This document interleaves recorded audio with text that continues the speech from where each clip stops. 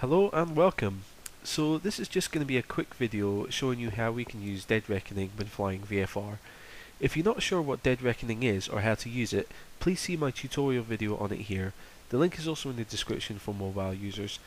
But I'm guessing that most people have just come from there, so let's get on with it. So today I'm starting in North Uist, an island off the west coast of Scotland, and I'm currently flying around Benbecula Airport. Let's say that I want to fly up here to Stornoway, a bit further north. The weather is nice today, but it is kind of cloudy. We could get there using pilotage alone, maybe if we follow this coastline along here, but let's try to get there directly. So here's my 5-step guide for dead reckoning that I made. So step 1, plan the leg, make a note of the course and distance. So I'm going to jump onto skyvector.com to find this. Here's our island. What to do is left click on the dot and click the plan button next to the airport. The other options are for radio navigation, which we'll cover in a different video. Then we head up to Stornoway and do the same there.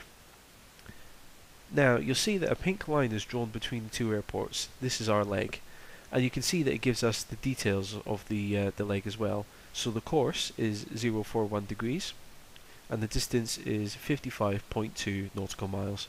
So let's make a note of these. Don't worry about the ground speed on the flight plan just yet, we'll come back to that. Also, don't worry about the not for navigation disclaimer. I think they mean it's not to be used for real world navigation, but for flight sim this is perfect. Step 2. Decide on your indicated airspeed and altitude and use those to calculate your true airspeed. So in the Cessna, a comfortable cruise speed is about 100 knots indicated, and a safe altitude for flying over these islands and mountains is about 3,000 feet. What we need to do now is use an E6 computer and calculate the true airspeed. I like to use this one on csgnetwork.com. Enter the numbers and we get a true airspeed of 106 knots, so make a note of that. Step 3. Find out the wind speed and direction. So I got these numbers when I was setting up the flight in the simulator. When selecting the weather, I chose the real world weather, and then once it downloaded it gave me this screen here, and you can see the wind details at the bottom. So the wind is coming in from a direction of 286 and it's blowing at 8 knots. Again, this is something we need to make a note of. Step 4. Calculate the heading and ground speed.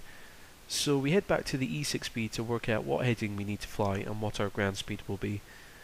So we need a calculator here which says heading, ground speed and wind correction angle. Type in the numbers that the calculator needs and it will give us the numbers that we need. So make a note of the heading that we need to fly, which is 037, and our ground speed will be 109 knots. And then finally step 5, work out how long it will take to fly this leg. So if we jump back into SkyVector now, we can simply enter the ground speed on the flight plan here, 109 knots, and it will calculate the time for us. In this case, it's 30.4 minutes, or 30 minutes and 24 seconds.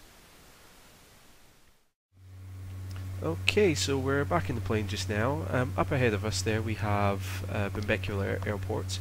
And what we're going to do just now is I'm just going to climb up to 3,000 feet and try and get ourselves settled at 100 knots before we reach the airport there. And what I'm going to do also is actually going to cheat a little bit and use the autopilot there, because what that will allow me to do is just make sure that the plane stays at the right altitude and the right heading, and it just gives us more accurate control of the plane, so to speak. So when we sort of fly over the airport, what I'm going to do is I'm going to also start a stopwatch as well. And the stopwatch in the Cessna is actually available over here next to the clock. So what to do is if you click on the select button once, you see the clock switches to a sort of a stopwatch there, and then what you do is you click the control button right beside it, and that will start it. And then obviously from our calculations we know that after about 30 minutes we should be over our next fix, which will be Stornoway.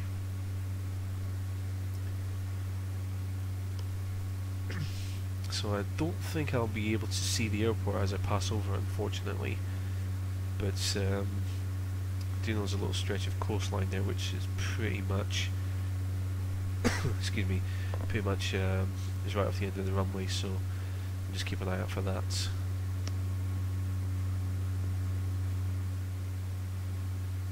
So 2,500 just now.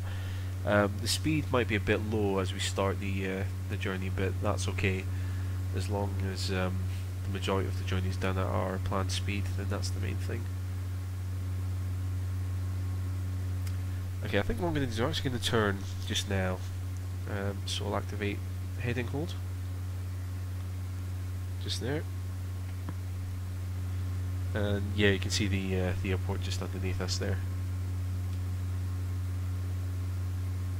So we're turning on to our heading of 037 degrees just now. I've already had it sort of pre-marked on the heading indicator there.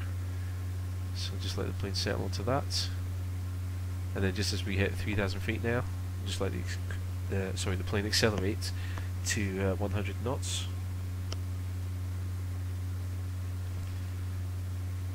Get the view centered there.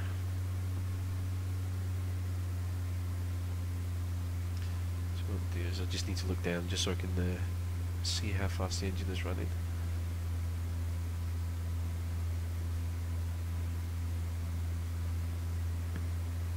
Cool. And that's us sort of established now on our leg. So what I'm going to do for your convenience, oh sorry, I forgot also to start the stopwatch there. Oops. So yeah, so what I'll do for your convenience now is I'll just speed up the video. So sit back, relax, and enjoy.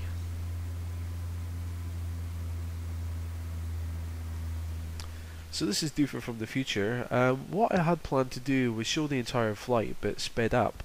However, my video editing software doesn't allow me to speed up the video as fast as I wanted to.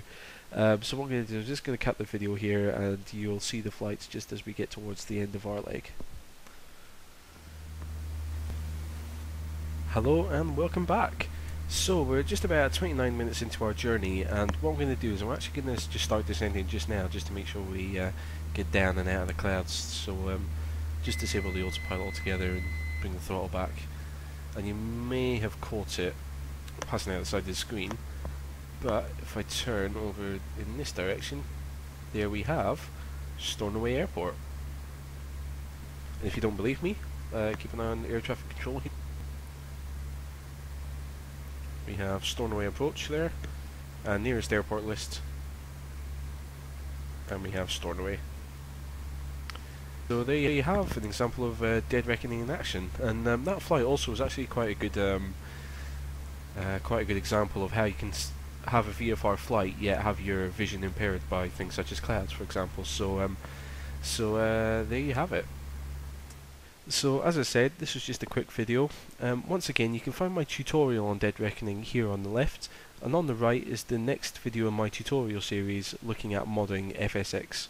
Thanks for watching, catch you later.